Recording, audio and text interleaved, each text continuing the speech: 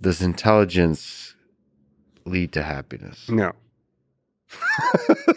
So okay, so back to the pill then. So why when would you take the pill? So you said IQ 80, 90, 100, 110. You start going through the quartiles, and is it obvious? Isn't there diminishing returns, and then it starts becoming negative? This is an empirical question. Yes.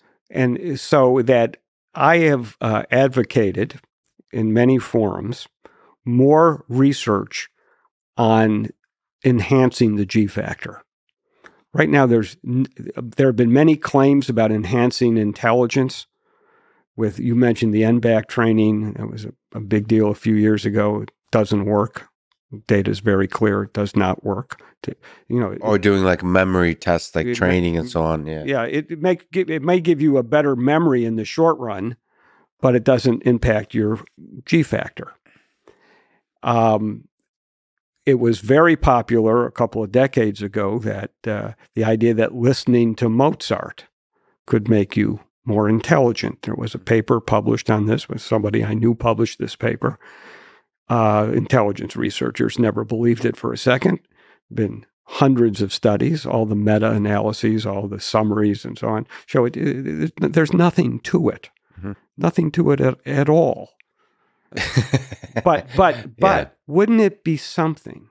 Wouldn't it be world-shaking if you could take the normal distribution of intelligence, which we haven't really talked about yet, but IQ scores and the G factor is thought to be a normal distribution, and shift it to the right so that everybody is smarter?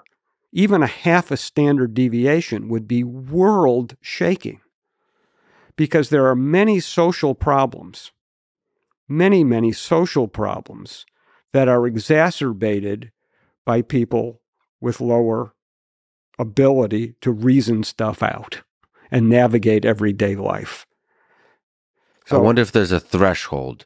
So maybe I would push back and say universal shifting of the normal distribution may not be the optimal way of shifting. Maybe it's better to whatever the asymmetric kind of distributions is, like really pushing the lower up versus trying to make the people at the average more intelligent. So you're saying that if in fact there was some way to increase G, let's just call it metaphorically a pill, an IQ pill, we should only give it to people at the lower end. No, it's just intuitively, I can see that life becomes easier at the lower end. Yes. If it's increased, it becomes less and less. It is an empirical scientific question, but it becomes less and less obvious to me that more intelligence is better. At the high end, it not because it would make life easier, but it would make whatever problems you're working on more solvable. And if you are working on artificial intelligence, there's a tremendous potential for that to improve society. I understand, but so at the whatever problems you're working on, yes, but there's also the problem of the human condition.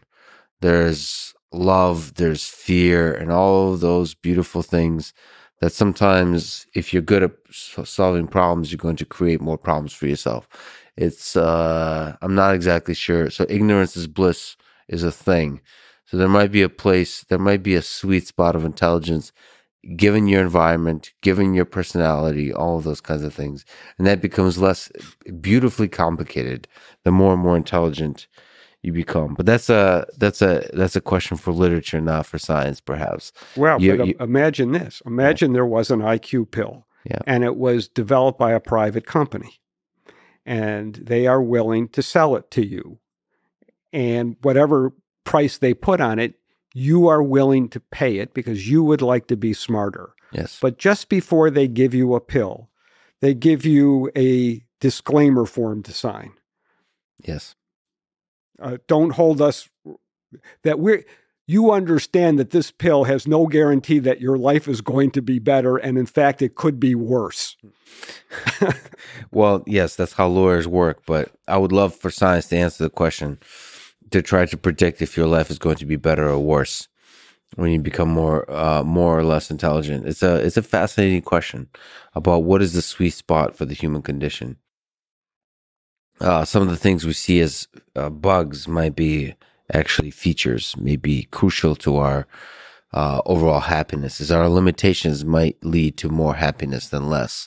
But again, more intelligence is better at the lower end. That's something that's less arguable and fascinating, if possible, to increase. But there's virtually no research that's based on a neuroscience approach to solving that problem.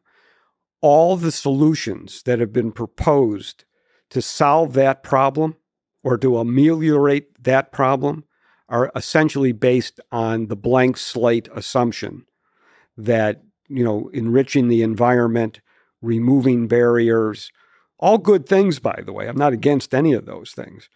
But there's no empirical evidence that they're going to improve the general reasoning ability or make people more employable. Have you read Flowers of Algernon? Yes. That's to the question of intelligence and happiness. There are many profound aspects of that story. It was a film that was very good. Mm-hmm. The film was called Charlie. For the younger people who are listening to this, you might be able to stream it on Netflix or something. But it was a story about a person with very low IQ who underwent a surgical procedure in the brain, and he slowly became a genius. And the tragedy of the story is the effect was temporary. It's a fascinating story, really. That goes in contrast to the basic human experience that each of us individually have, but it raises the question of the full range of people you might be able to be, given different levels of intelligence.